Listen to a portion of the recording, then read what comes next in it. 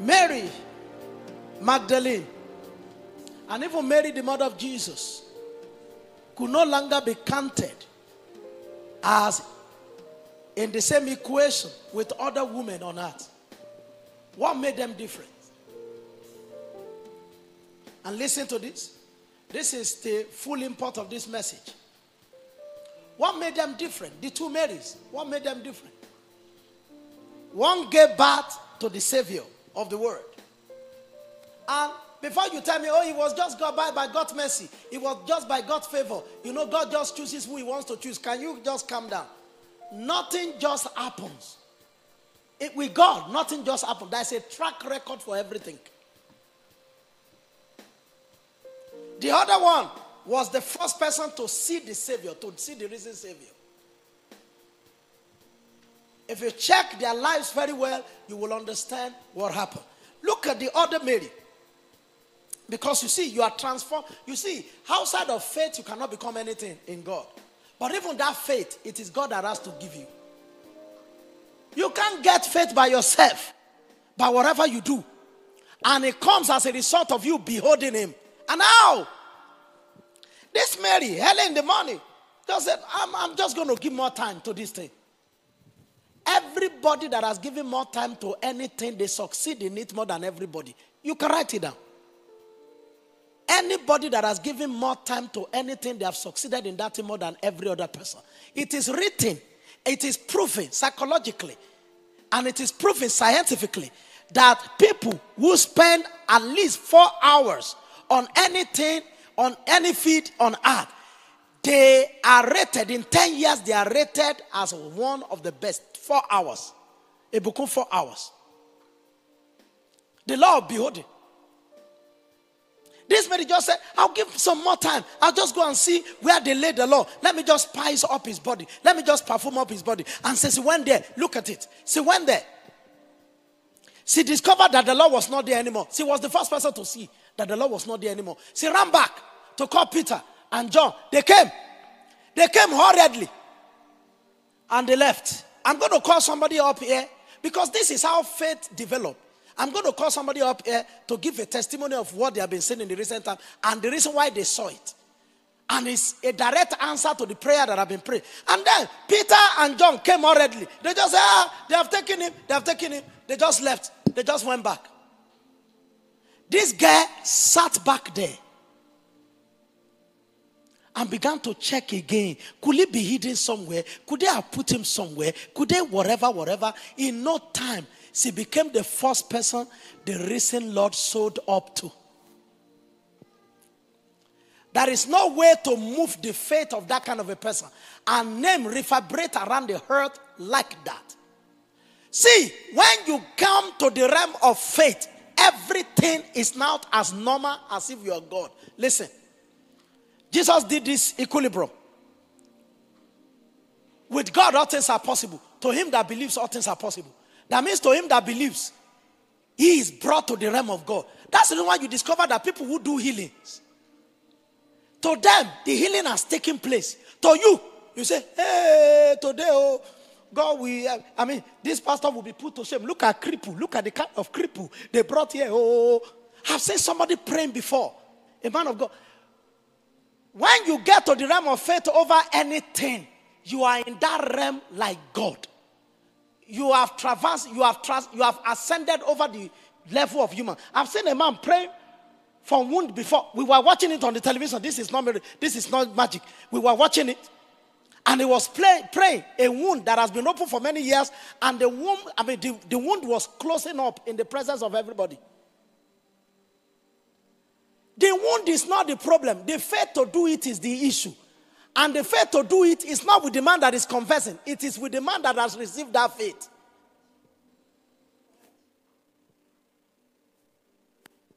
What brings that kind of faith? Creating more time to behold. So Mary saw the risen Lord and she became the first apostle, because an apostle means somebody who has witnessed the resurrection of the Lord Jesus. That was the first person. In their days, they wouldn't want to call a woman apostle, especially in Jerusalem, though, that will not be killed. But this is the first apostle. And if you will understand what I'm saying, she's the one who replaced Judas.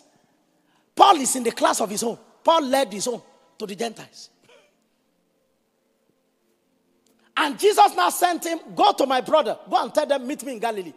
An apostle is a person who has witnessed the resurrection of the Lord Jesus Christ and has been sent on errand, a special emissary. How did this Mary start? When the sister will be saying, hey, let us impress Jesus. Let us give him food. Mary will sit down there, and Jesus said, Mary has chosen a path that will not be taken away from her. You see? That is the same thing that led her to the point that when Jesus died, and everybody has left, he said, I will give more time to see to the end of this thing. I will see how this thing works. And he kept there. Jesus was not supposed to show up. Could you understand this? Jesus was not supposed to show up. He was supposed to show up to just all the disciples. That's the reason why he now said, Mary, Mary. He said, Rabboni. I said, please don't touch me. I have not ascended to my Father. But your problem is just too much. Even in a situation whereby God doesn't want to show anything, for a man who is inquisitive enough and create more time, God will peep out. God didn't come here. I've been praying here for some time, and God was hiding something from me. I didn't know. I've been praying, God, I want to see that. In the other church where we were, when we pray, people will see the face of Jesus. They will see this. Somebody will say, I meet with an angel. In the other, and I ask you, God, if you don't want to, if it's not you that is bringing us to this church, don't let us come. And you said it is you. I say, I want people to be meeting the Lord. That somebody just opened the door. I was praying around it. I said, somebody just opened the door. And they just meet Jesus sitting down. I said, I want to be one of them. I said, it's so important. Tell us what you saw and what you did. Don't just tell us what you saw. Tell us what you started doing on your own. Yeah. Hallelujah. Glory to God.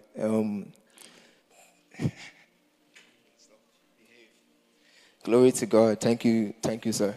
Thank you, sir.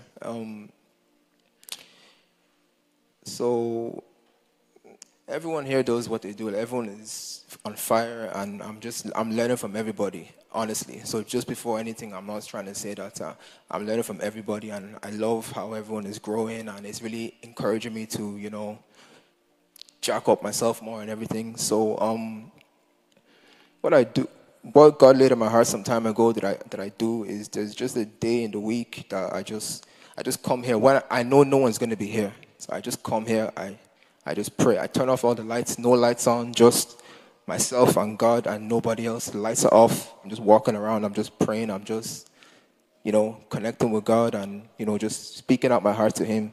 And I was just doing that. I'm not going to say which day, but the day that I come. I was just doing that. No.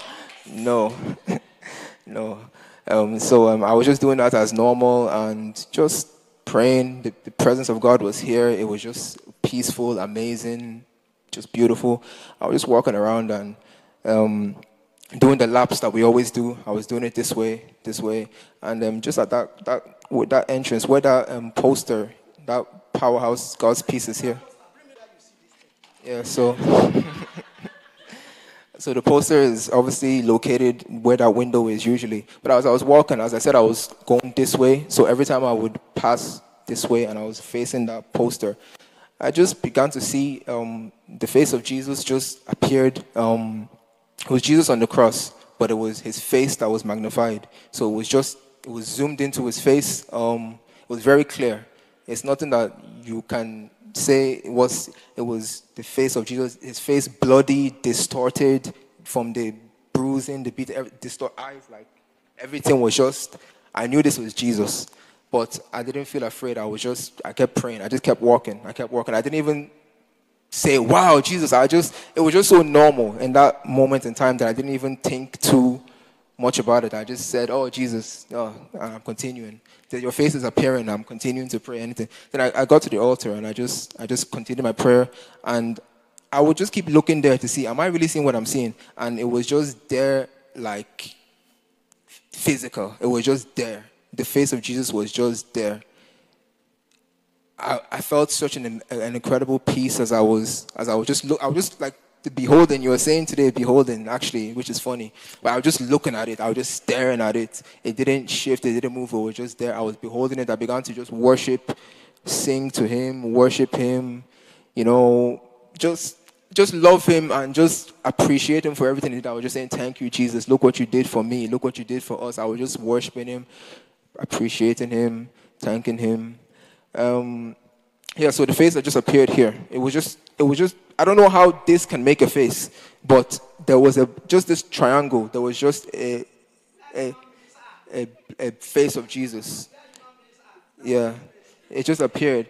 And then I just continued my prayer, worship God, spend time with him. And then every time since that time, I would just come back and look, like, did I really see what I was seeing? And or did I can't make it out. Like, there's nothing here that makes out the face of Jesus. So I know it was just an encounter for that moment, that Jesus was just showing us that, I think he's just showing us that he's here with us, and he's working in our lives. And yeah, that's what I wanted to share. Glory to God. Now, when he was telling me, I asked him, which part exactly did Jesus show up? He said, we are human beings. Human beings are the Jesus. Human beings are the church. Human beings are the ones that Jesus... Let's stand up on our feet. Are the people that... are the ones that Jesus redeemed. What happened to him? 3 things have transpired without you know. Number 1, he created time for affection for the Lord. I will give God more time. You could have been using that time to be watching Kim Kardashian or watching something on Instagram or whatever. He just said, some other people, their own is they walk around. They just shut down their phone and just walk around. See, you cannot be deeply immersed in something you do not create time for.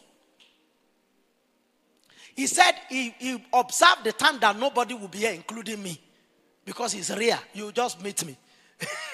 So he has mastered a particular time that nobody will be here, number 1. Number 2, he will switch off all the light and he will now start walking around. It's not 1 day, it's not 2 days. All of a sudden, Jesus just showed up. You know, the first thing to say is that, you did this for me, I am here for you. Do you know the meaning of that? The greatest thing that happens to me as a person is to know that somebody is around me and telling me, David, I love you, I am here for you. It makes the whole world to me. It is not a small thing for me to detect from somebody that you love me. I'm glued to you. Once I know that there is love from your heart to me, I'm glued to you. And what shows love is time. It is time that proves love. Somebody you love, you give them time. Somebody you don't love, you want to cut the phone off. You don't want to talk to them. Because disinterest is a proof of disengagement. And disengagement is a proof of disinterest. The two of them the same. You can put them around. It's their vice versa. Are you listening to what I'm saying? Number 2, Jesus was telling, I am in this church. He sold up from the people. Oh, I thought somebody was going to clap. I know Jesus is in me by faith. But to see him physically, from time to time I tell him, I say, don't you talk. Just say something to somebody. Just let me hear something from you. No matter what it is. Even if you say your head is not correct, I say, thank you, Lord, my Lord, my Savior. It has never been correct. I'm just looking for who will make it correct. And thank you that because you have come. Are you listening? Number 2 is to show that Jesus is saying, I am here with the people. Let the people know. And if you have this kind of an encounter, just imagine the encounter of Mary Magdalene that they didn't tell anybody. Encounter increases with use. The testimony of Jesus is the spirit of prophecy.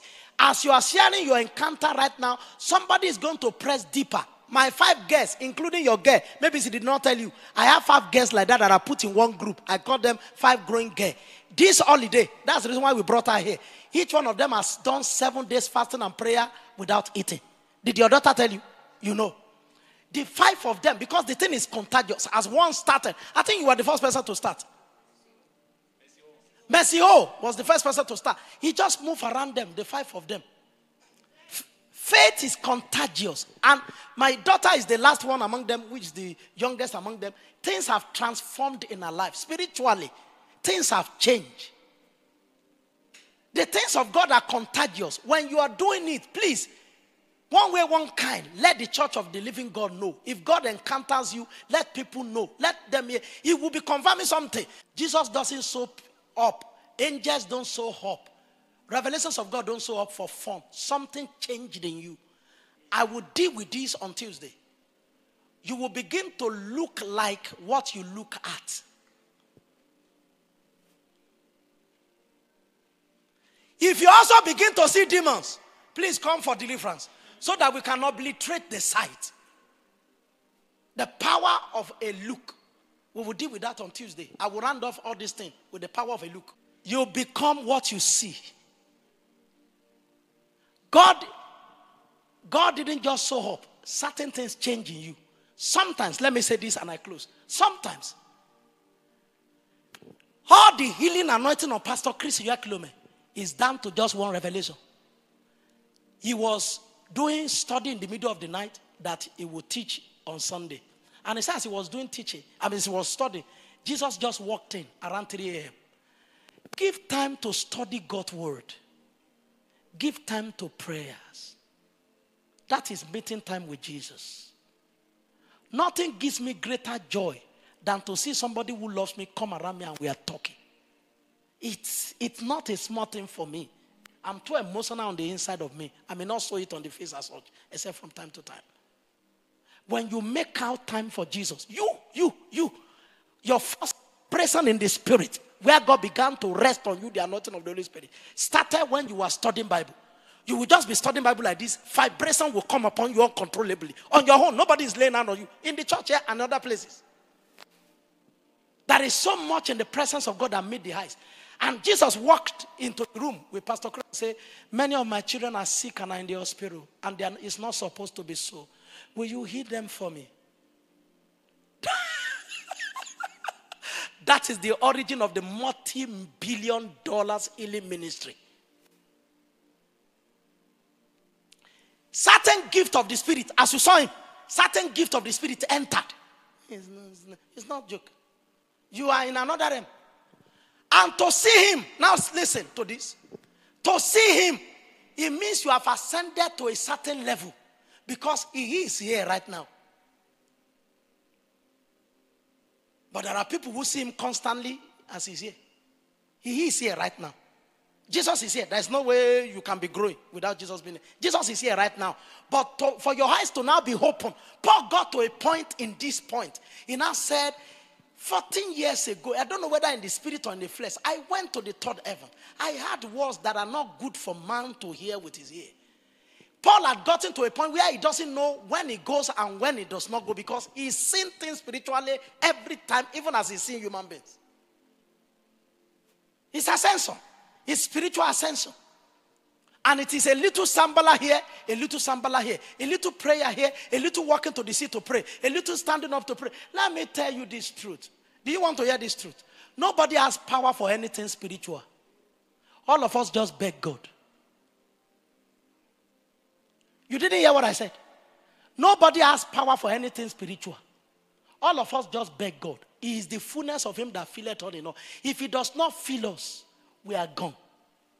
My sister was talking to somebody who she's supposed to be working with.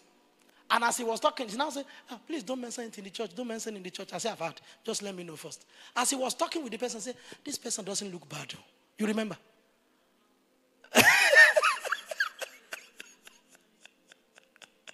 Are you listening to what I'm saying? People, you will say, holy sister, holy whatever. All of us, it is as we engage his presence. He fills us with his strength. We are the weakest of all the creation of God. Animals have more power than us.